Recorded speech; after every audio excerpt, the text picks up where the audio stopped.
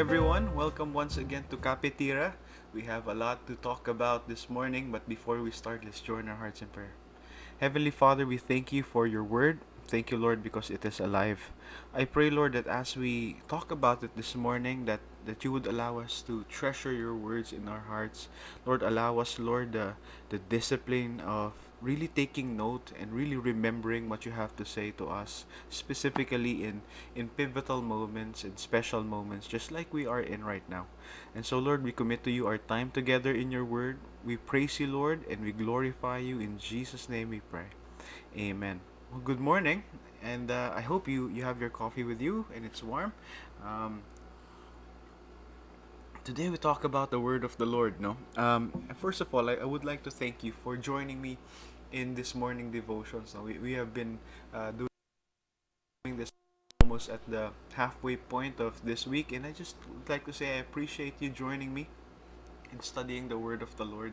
Have you ever experienced studying the word of the Lord, and it's just so hard to understand sometimes that you open the word of the Lord and it just doesn't make sense to you.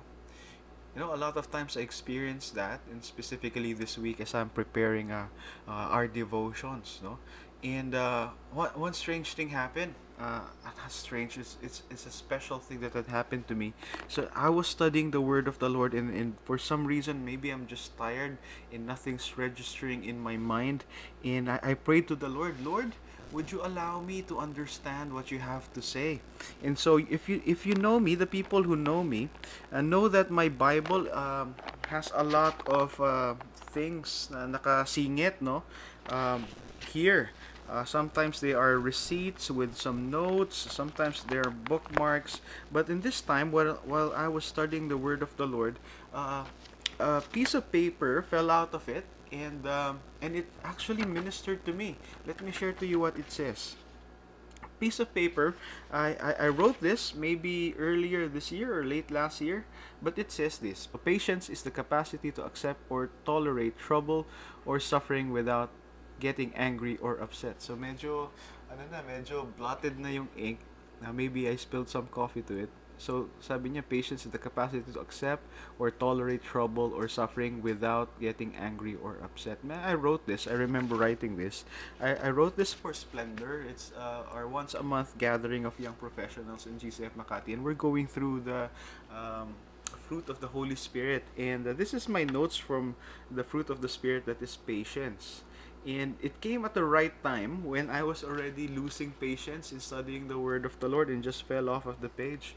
Today I want to share to you the value of taking notes just like this. Even sometimes you can't read it anymore.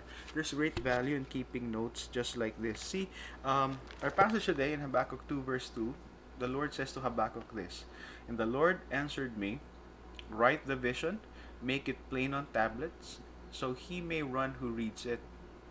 And so, if you remember, Habakkuk was really eager to hear from the Lord, and he was so frustrated because he was not hearing anything from the Lord for a long time.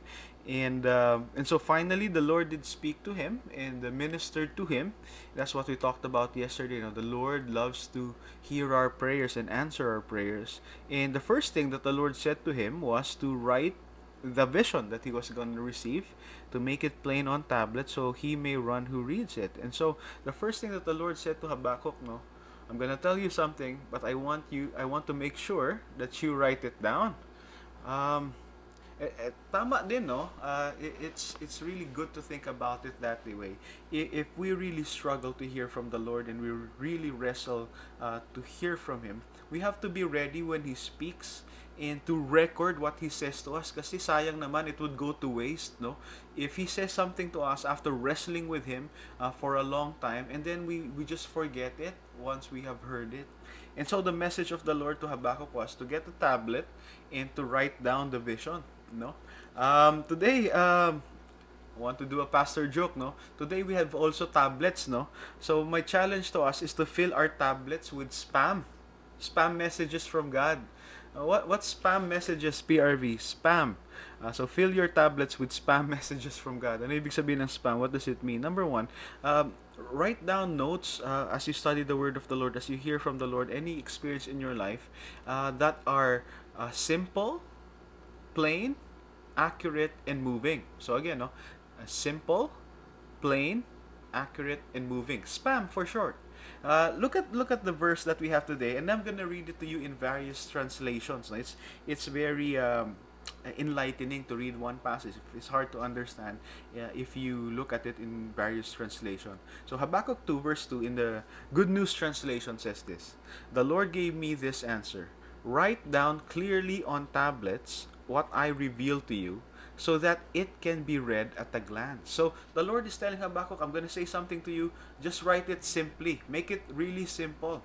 You know, one of the things I look forward to every Sunday, every time after I preach or we do online worship, I look forward to a text coming from my friend Ernest.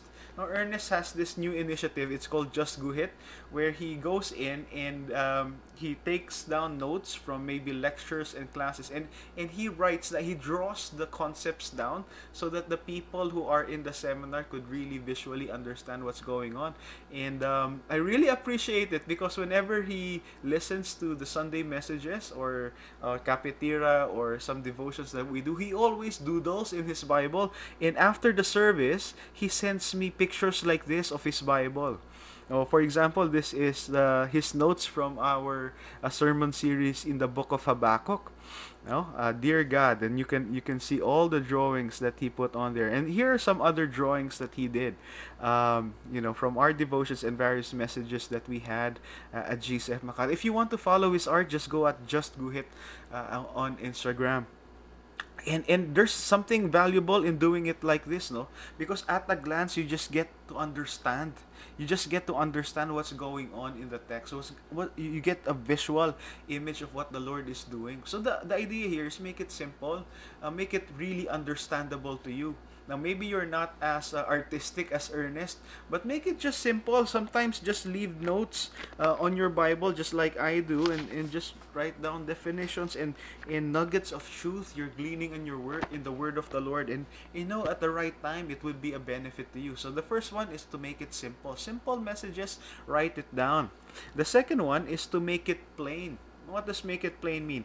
Habakkuk 2 verse 2 in the NIV, New International Version, it says this: "Then the Lord replied, write down the revelation and make it plain on tablets so that a herald may run with it." So the idea here is the message that Habakkuk is receiving from the Lord is meant to be shared. So it's shareable or communicable or viral. Parang sakit, no? It's very contagious. So in order for it to be very contagious, it has to be plain, meaning to say it's easily communicable. It's easily transferable, no? So anybody could just remember what the Lord has said, and if you translate it to other people, they could easily understand. Maybe that's one of the heart and one of the reasons why we do this devotion. 10 minutes lang, so that you can easily understand what the Lord has to say. Make it plain, no? So S, simple, P, plain, and A means accurate. Now, that's the heart of it. We want to understand the word clearly and not dilute it or not add to it.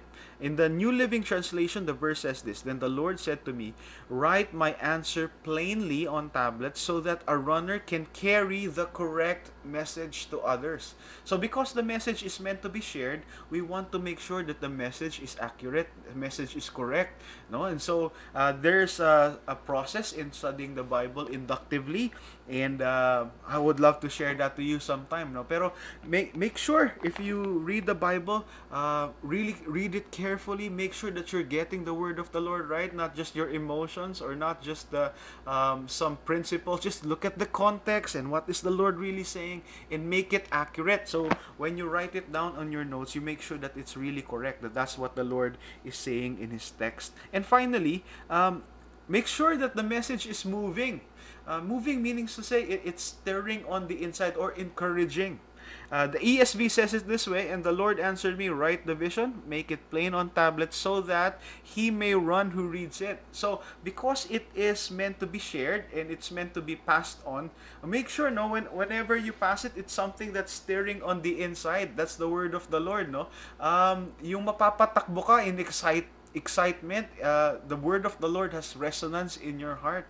And so fill your tablets with spam. Remember, The word of the Lord is very important. Sayang naman, it would go to waste if we don't remember it. So, make it simple, make it plain, make it accurate. Important, make it accurate, and make sure it's moving. No, during this quarantine time, I've been working on my notes and my notebook.